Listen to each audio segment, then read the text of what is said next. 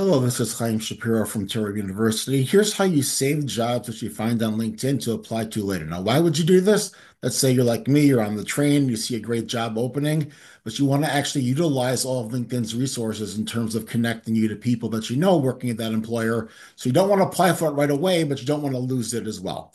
So we go to jobs, click here on the top on jobs, and then you can enter whatever job you like because it'll be the same for all. I'm going to put in Director of Career Services.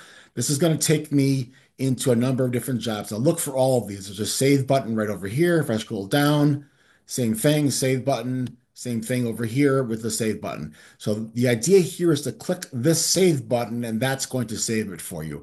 Now the problem becomes it's very difficult to sort of find where those saved items are. So what you need to do is go to the LinkedIn homepage, click a little blue in over here, and if you scroll down once this opens up to saved items right over here, that's going to take you to all of your saved items, including your saved jobs.